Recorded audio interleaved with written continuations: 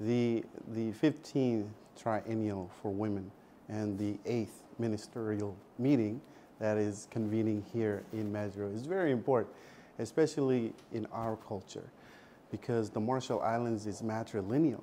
We uphold our mothers as they are the key holders of our land. And the land and our identity are connected.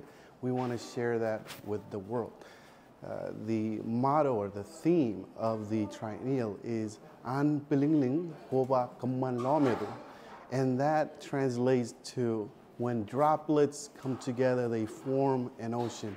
And that's what this space does for many Pacific Island countries. It allows for our ministers, our leaders to come together and create policy to enhance, to boost our women leaders and women and girls everywhere. Thank you.